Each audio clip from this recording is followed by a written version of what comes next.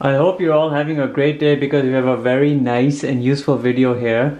The volume of a cone is 1/3 volume of a cylinder. We have to explain that to be the case. Assuming they have the same radius and the same height dimension, the volume of the cone will always be 1/3 that the volume of the cylinder. If you know the volume of a cylinder is pi r squared h, you know that. We've established that in a previous video, in derivation video. Volume of a cone is 1/3 pi r squared h. If you were to look at this right here, it's larger. The cone volume is smaller. If you do the difference of the two, pi r squared h minus pi r squared h over 3, you have a difference over here of 2/3 pi r squared h. The volume of a cylinder is 2/3 pi r squared h units cube larger than that of a cone. And why is that the case?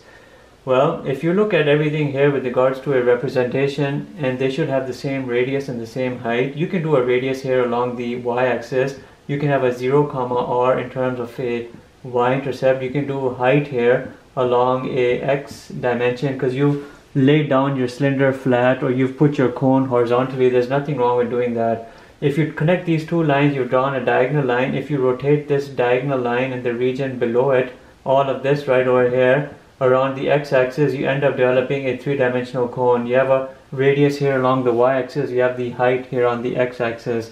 When you do a point here 0 comma r and you have a h comma 0, you don't connect them, but you draw a line from this point up to this imaginary vertical line, and now you rotate around the x-axis, this region below the curve, you develop what is called a cylinder.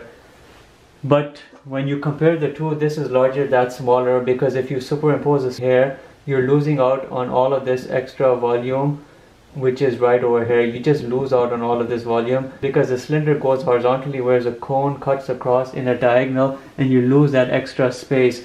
If this extra space which you're losing out between a cone from a cylinder and you rotate that region around the x-axis, that extra lost space for the cone with regards to the cylinder should have a volume right over here, 2/3 pi r squared h. If you can demonstrate the region of this lost volume to be 2/3 pi r squared h, we can explain why the volume of a cone is always 1/3 the volume of the cylinder. And the short answer to that question is because this diagonal line, you lose out on this extra space, which would be right over here, all of this extra space which the horizontal line captures, but the diagonal line loses out on that. If we can show you this volume determination, we'll be good, and that right there is what we will do in the rest of this video. So start here with this xy plane. You have a 0 comma r, connect these two and make a diagonal line. Determine the equation of this line. You're gonna do the slope determination, y2 minus y1, x2 minus x1. You'll have a minus r over h, that's your slope. Then you can do the equation of this line, minus r over hx plus y-intercept, which is r. So this equation has been done. Draw a line across, and you know this right here is y equals r because it's going through this 0 comma r, and you're ending it right over here. So you have a top boundary line which is yt is equal to just r, and you have a lower boundary line which is your diagonal line, this right here.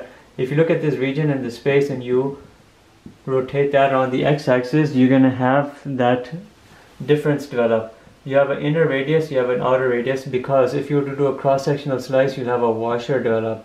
That washer goes through and around the x-axis. You have an inner radius, you have an outer radius. Here's my inner radius, here's my outer radius. In each of these radii are the equations of the line. Your inner radius here is going to be up to this diagonal line, which is this equation, minus rx over h plus r. Your outer radius is just r. From x-axis all the way up to that r, that's your outer radius. If you have inner radii, outer radii, then you have inner area and you have outer area, and you have to determine that. Outer area is easy. It's always pi r squared because the sections are circular. Pi r squared. But the inner area requires a little bit of work. It's going to be pi times this radius square, rx over h plus r times minus rx over h plus r. Pi r square, you have to just multiply this. You'll have a pi, you'll have a r square, x square over h square plus r square, and then minus 2r square x over h. That's your inner area. And let's write it out. Pi, you'll have a r square x square over h square plus r square minus 2r square x over h. But we can erase all of this because you've seen how we've developed all of this for you, the inner and the outer area. We've developed that for you, and now we can just erase it because we don't need it anymore. What we need to know now is the formula by which we will integrate. We'll go along the x-axis from 0 up to h. 0 up to h, I've isolated these pi's out. We're going to do the outer area, you know, the outer area minus the inner area, and then dx. But I'm just going to write these items in. Outer area is just r squared because the pi has been isolated. Inner area is all of this because the pi has been isolated. R square x square over h square plus r square minus 2r square x over h with respect to dx. When you open up all of this, this will cancel out with that, and you'll be left with only this pi, and then 0 and h. You'll have a minus r square x square over h square plus 2r square x over h dx. That's exactly what you have to integrate. When you integrate that properly, you'll get that difference in the volume which we're looking for, 2 or 3 pi r squared h. You'll get exactly that, and I'm going to show it to you. I'm just going to erase this over here for continuing out that computation right over here. Remember, everything has started from this x and y axis. We've cut across for a cone, and we've cut horizontally for a cylinder, and then the difference between the two represents the difference between these two right here. Everything is with regards to x, and you know you're going to have a pi. When you do the antiderivative, you'll have a minus r square x cube over 3h square plus, from here you'll have a 2r square x square over 2h, upper limit h, lower limit 0. 0 is meaningless, but h is not. Plug in the h in the place of x. Minus r square h cube over 3h square plus 2r square h square over 2h, and start simplifying. I have an h square here and an h cube. I can cancel out the h square entirely and cancel the cube on top. I have a 2 and a 2. The 2's can cancel out because they'll eliminate one another. I have this h and h square. I'll erase the h and I'll erase the square here, and this right here is over 1. Do a common denominator, 3. You have a pi. You have a minus r square h plus 3r square h. Do the difference here in the numerator. You'll have a 2r square h over 3 times a pi, and write everything properly. You'll have a 2 or 3 pi r squared h, and that represents the volume of the difference between the cone and the cylinder, and it explains to you why that volume exists. For a given dimension of a radius and a height, both being the same for a cylinder and the cone must always be 1/3 the volume of the cylinder, because you lose 2/3 of that volume by this diagonal line going across. You lose it from that diagonal line, and again this volume represents the